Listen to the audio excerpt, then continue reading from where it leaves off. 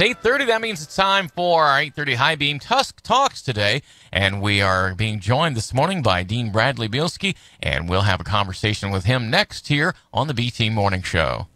You're listening to Tusc Talks Radio. Stay tuned as we talk about important community topics and what's happening at Kent State Tuscarawas. Learn about the campus and its academic programs, athletics, student activities, performing arts center events, and community involvement. The purpose of Kent State Tuscarawas is to help you find yours. With 27-degree programs, low tuition, and excellent faculty, you can create your own success story at Kent State Tuscarawas. Once again, our guest this morning, Dean Bradley Bielski from Kent State Tuscarawas. Good morning. How are you?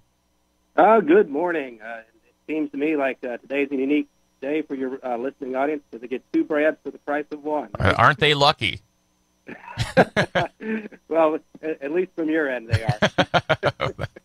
Well, thanks. Hey, we are right on top of the fall semester, and I know there's been a lot of anticipation and planning and wondering, and so as the dean, you have maybe a better overall view than some of the department people. So what are we looking at coming up here at Kent State Tuscarawas for the fall semester? Well, we're really starting this week, not classes, but today we're going through our packet pickups for students and our virtual orientation, which starts at about 9:30. So much like the semester is going to roll out, we've got some students coming into campus, some students that are receiving their information virtually.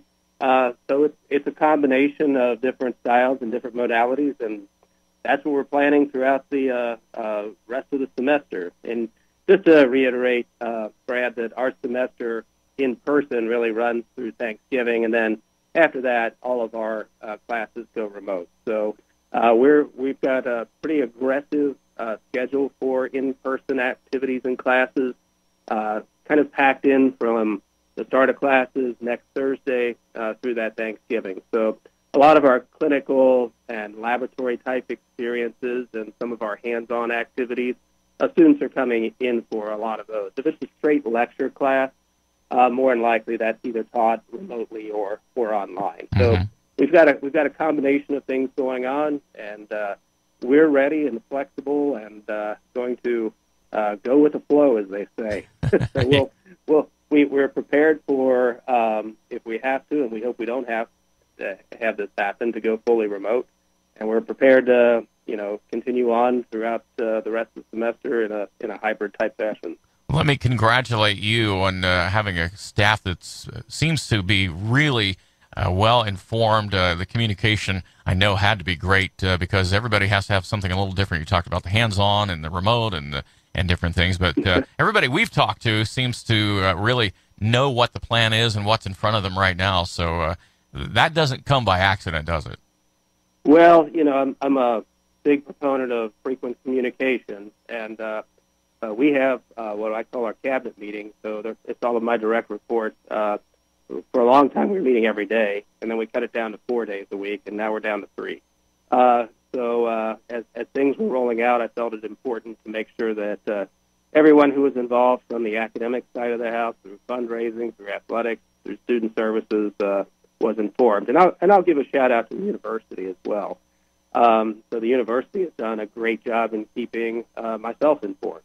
So we have meetings 2-3 times a week with the provost and occasionally the presidents there as well. So we get information from Kent State, and they've done a good job at making sure that we keep informed as well. Very good, very good. Hey, if Kent State at the Kent campus decides that they need to close, we've seen Notre Dame, North Carolina, and a few others that said, "Whoa, this isn't working well." That doesn't necessarily mean that Kent State Tuscarawas has to close that, correct? That is correct. So the senior administration at Kent has made it pretty clear that we're going to do this more or less on a campus-by-campus basis. Now, should 5 or 6 campuses be impacted, it's likely the university would make a kind of a broad sweeping decision. But right now, the way things stand is if things are fine in Ashtabula and things are not fine at another campus, well, Ashtabula can remain open.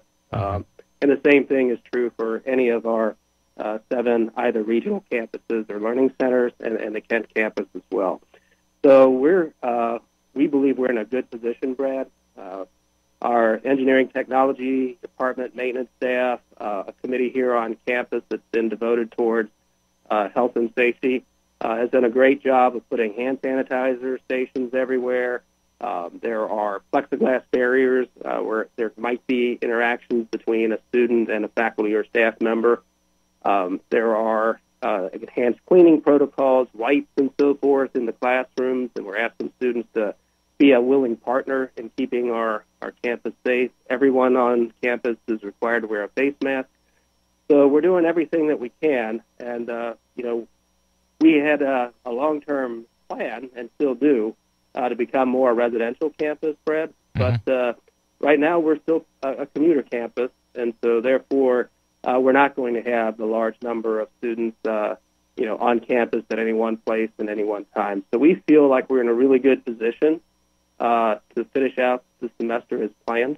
But like I said, we're prepared for anything and everything. Right. Our guest is Dean Bradley Bielski of Kent State Tuscarawas. So with anticipation in mind, and are there tentative plans? I know sports, some of the fall sports, all of them, have been pushed back. So when will we see things like volleyball, et cetera? And are there plans to maybe have a start date for the Performing Arts Center again? So right now, we have plans every day that change. Yeah. It's our new reality. So I am anticipating that we will have sports back in the spring, and that would be all of our sports. So fall and spring sports would be playing simultaneously. We realize that will be a reduced schedule. So right. We're running into a lot. We play through a multi-state region. We go anywhere from Texas to New York. And we're recognizing that a lot of the other colleges and universities are being very cautious with their travel plans as well. Mm-hmm. So much of our spring season will likely be, located to the Ohio, Kentucky, West Virginia, Pennsylvania type schools, maybe Michigan as well. Right. So we're going to try to limit our travel as much as possible and still get in as many games as we can with that. So right. Everybody's feeling that right now, doing their own schedules. With the Performing Arts Center, the same thing. As you probably understand, the governor has really still placed a moratorium on Performing Arts Center type venues and concerts and things like that. And, if you're not careful, those events could become super spreader. Right. So it's one of those things that's really unfortunate, but we understand why the governor has made that decision. Oh, that's true.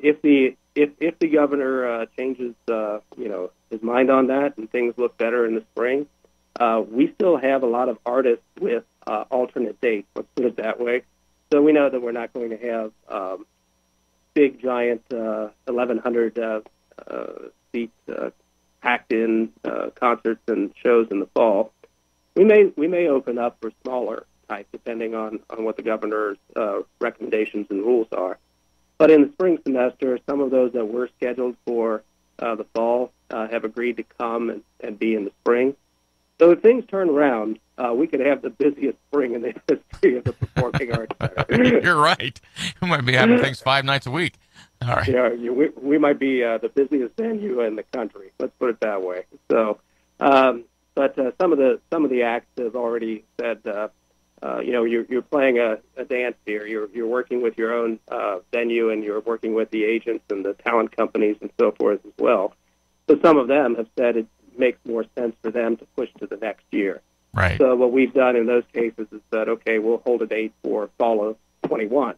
So almost every act that we had scheduled for this year is still committed to coming. It's just a matter of when. All right. Well, you know what? All the messages sound generally positive at Kent State Tuscarawas. Wouldn't you agree with that? I would. And, a big shout out to our students as well, because ultimately they're the ones that are the most impacted by this. I run enrollment reports every morning, Brad, and right now we're up about 3% from where we were this time last year. So our students are committed to our campus and to our faculty and to the experience that they receive, whether that's here on campus or whether it's remote. So a big shout out to them. Absolutely. And, I'll be addressing the new student group probably in about 2 hours. And talk about some of the same things that you and I have spoken about this morning. Well, good. I'm glad we gave you a run through. You sure did. Thank you for that. Hey, thanks for being on with us this morning. My pleasure. That's you, Brad, stay safe and stay well. I will. You do the same. That's Dean Bradley Bilski from the Tuscarawas campus of Kent State University. He is the dean, and you've been listening to the 830 High Beam Tusk Talks.